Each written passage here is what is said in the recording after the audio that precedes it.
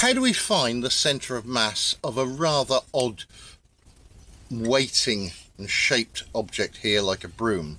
It's got a very heavy end here and a very long sort of pole. Well, what we do is we put our fingers and we're just going to rest the broom on there and there.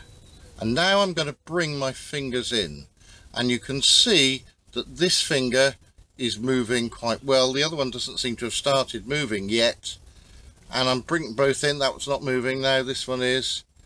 And as I bring them in, it comes, and we find there is the centre of mass, the centre of gravity. There we are, how you find it for some irregular shape like a broom.